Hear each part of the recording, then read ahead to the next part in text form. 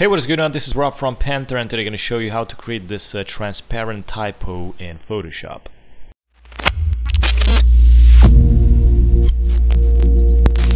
First important thing, select a model with a blank background. As you can see, this has a blue background and that's it. Second important thing is select a model which is posing from the front. As you can see, this is from the front. We can cut it in half perfectly.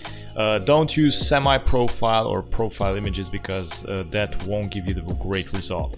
Okay, so go to the layer, create a new layer, click on the little plus, there you go.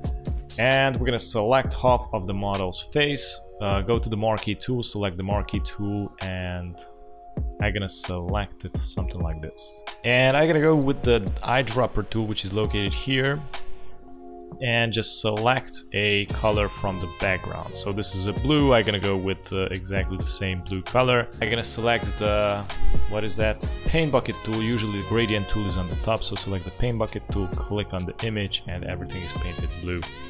Press Ctrl D so you deselect. Now we're gonna go with some text. Select the type tool, click. And up here you can change the color. I'm gonna go with black, so I can see what I'm doing.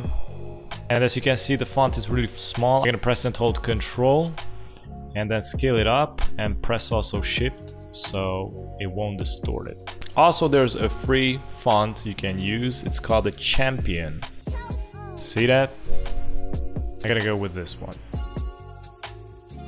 So usually it puts too much space between the letters, and you can customize it by going to the character, and here you can customize. I'm gonna go with 100, and from here I'm gonna go to the layers, deselect the blue and click on the typo. And what we're gonna do now is arrange the typo on the model. So press Ctrl T, press and hold Shift, scale it up. I'm gonna scale it up until the hair ends, and scale it here also until the hair ends. So don't go out, so we're basically, this is going into the background already, so that's not good. Just go inside into the model silhouette, like so. I'm gonna activate the background color again. I'm gonna uncheck the typo, click on the blue background or whatever color you have. Press and hold Control and go to the text you created and press on this little T here. As you can see, it highlighted the text.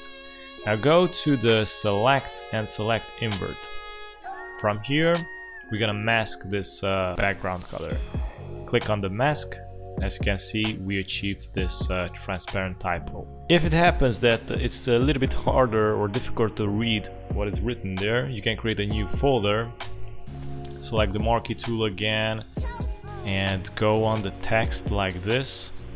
Select the paint bucket tool, paint it, not black. I'm gonna select the black color. This is the black. I'm gonna paint it black. Control D, and make sure this black is under the, the blue, the typo which we created. And I can decrease the opacity to some around, I don't know, 25. So yeah, mainly this is how you create this transparent effect. Thanks for watching, and if you're new on the channel, don't forget to subscribe and hit the notification bell so you get notified with daily updates, and also check out the rest of the videos. Have a good one. Bye bye.